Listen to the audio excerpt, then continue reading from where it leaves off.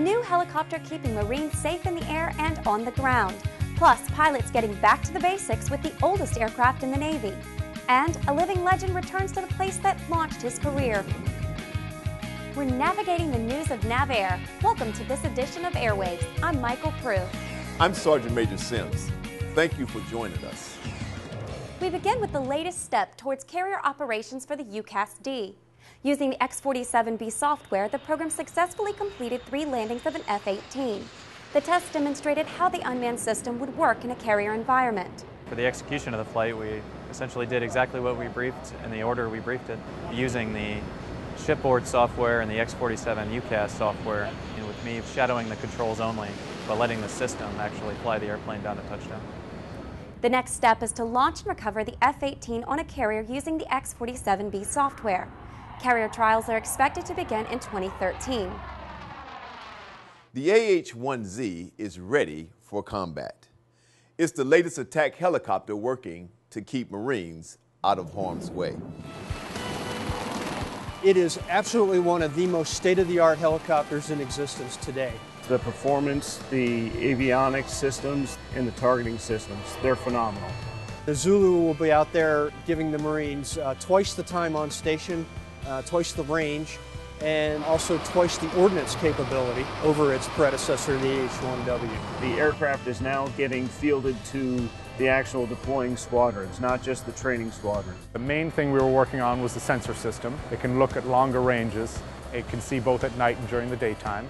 And then with that sensor system, we use that to target the missiles on the onboard weapons. Gives the Marines situational awareness and vision far beyond the maximum range of their weapon systems. It really reduces the amount of work that the pilot has to do, so the ability to do other tasks while you're flying the aircraft has gone up tremendously.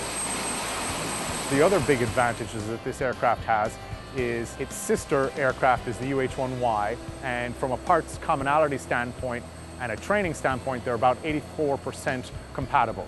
And that means that when you send aircraft to aboard ship or out to forward operating bases or any kind of expeditionary environment, we drastically reduce the footprint. The aircraft has great potential to increase effectiveness and improve the warfighting capability of the Marine Corps. It's kind of really cool to see that it delivers in the end. I mean, it's a pretty lethal machine when it comes down to it.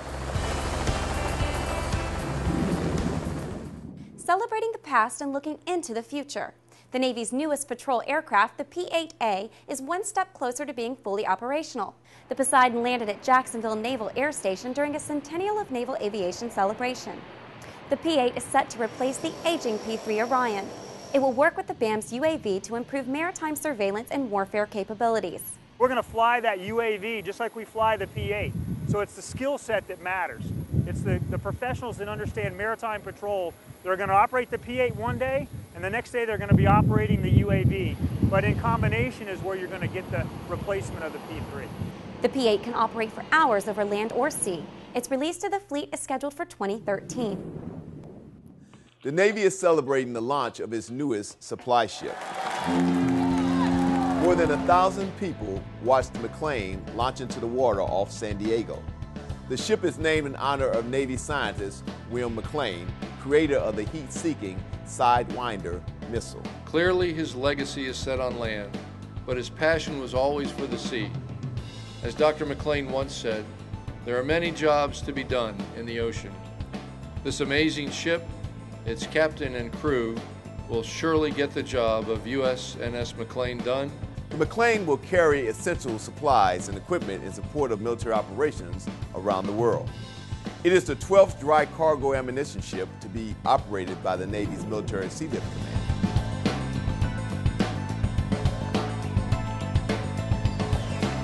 With nearly 50 years in flight, the de Havilland Otter has served the Navy longer than any other aircraft.